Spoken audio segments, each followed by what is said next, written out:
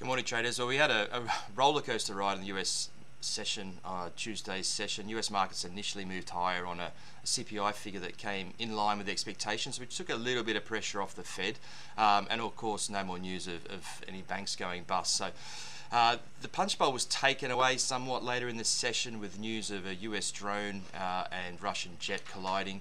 That was paired with an S&P downgrade of First Republic Bank to a negative credit watch, which raised some fears a little bit of the regional banks still. That saw the market reverse quite sharply, but there was a late day rally with all the major indexes finishing in the green. Nasdaq again outperforming, finishing up over 2%. Some of the big winners in the banking sector were the big banks in the US, the JP Morgans, the Wells Fargos. They saw record deposits coming out of those smaller banks into the relative safety of the bigger banks. The Wells Fargo was up almost 5% on that. FX, choppy session. The US dollar finished mostly unchanged against its major peers, though the US dollar did rally strongly against the Japanese yen, recouping some of the losses over the last 3 days.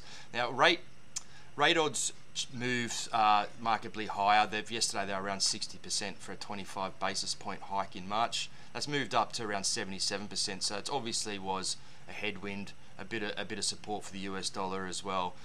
Oil prices took a hammering. They plunged down to a 71 handle, 3-month lows, testing the support that was set in December last year actually. So this is really on recession fears, that lingering fear that with those rate hike odds increasing, that we could see a marked slowdown caused by this. So oil is very sensitive to that. We've seen it, yes, testing.